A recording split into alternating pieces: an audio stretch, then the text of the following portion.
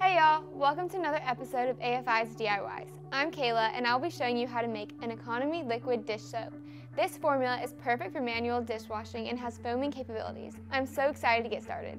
Let's look at the recipe.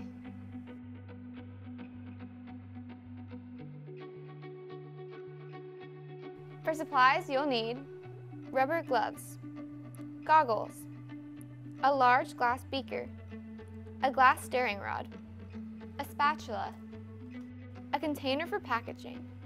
To make 10 ounces of product, you'll need 83.08% or 9 ounces of water, 6.28% or 0.68 ounces of Biosoft S101, 6.18% or 0.67 ounces of Steol CS270, 2.78% or 0.3 ounces of Monix LMDO, citric acid as needed, sodium hydroxide as needed, 0.92% or 0.1 ounces of sodium chloride, 0.38% or 1/4 teaspoon of preservative, 0.38% or 1/4 teaspoon of fragrance.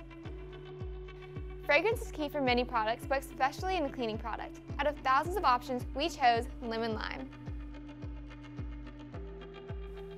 Wow, that smells super fruity and clean.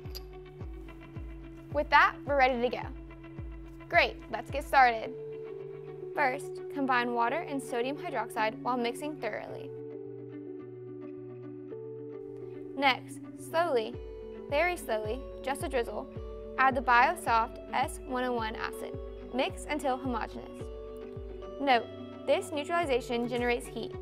Keep the temperature below 50 degrees Celsius, 122 degrees Fahrenheit, while neutralizing. Then, check the pH, and if it's below 5, adjust with sodium hydroxide until it's above 5. Once the pH is above 5, add the Steol CS270C and mix until homogeneous. After that, add the Monix LMDO and mix until homogeneous. Check the pH and use citric acid or sodium hydroxide to adjust the pH between 6.5 and 8.5.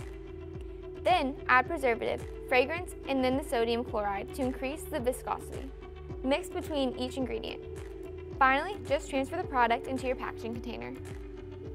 Now your liquid dish soap is complete. Since the majority of this product is water, it's very inexpensive to make. It only costs us a few cents, and it can be sold wholesale for 50 cents and retail for around $1.